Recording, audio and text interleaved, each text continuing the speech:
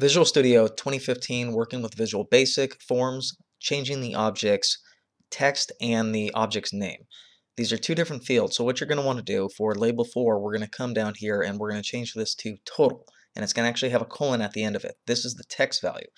So by default in the properties window, it's sorted by category, but I'm going to sort it by alphabetical. It's up to you. I'm going to scroll on down and find text, and then I'm going to change this to total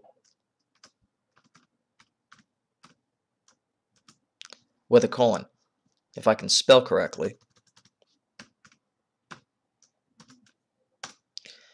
Next, what I'm going to do is I'm going to give it an actual name. So I'm going to scroll on up to the top where it says name, and I'm going to do camelCase notation where it's going to say label and then total with a capital T.